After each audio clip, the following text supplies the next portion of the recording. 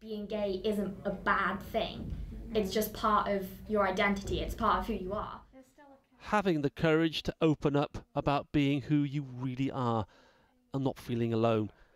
It's a guiding principle for these teenagers at Alun School in Mould.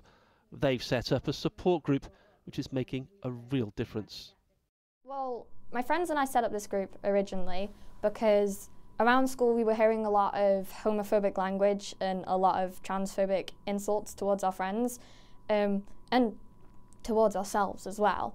And we'd kind of had enough of it because no matter how we treated the situation, whether we were polite or whether we answered back or whether we went to teachers, people were just mean to us just because of who we were.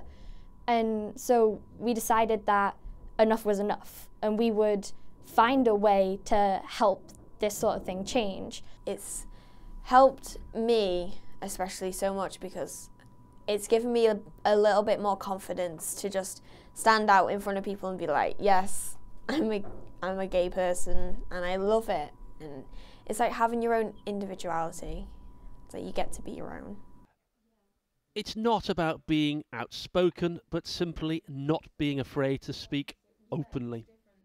Rather than being like quiet and seen but not heard sort of thing, it's making a stand for ourselves and being visible to everyone. That's like part of why we chose bright pink jumpers, because I don't think you're going to miss that. We are so strong in our group, and the more of us that we come together, we get stronger and stronger, and our resilience grows with this.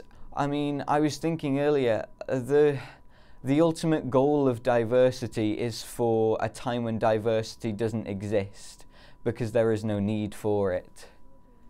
For the school, it's a way of ensuring that important conversations take place. That's the expectation of us as the school, that we are accepting and we're a diverse community, and every teacher supports that ethos.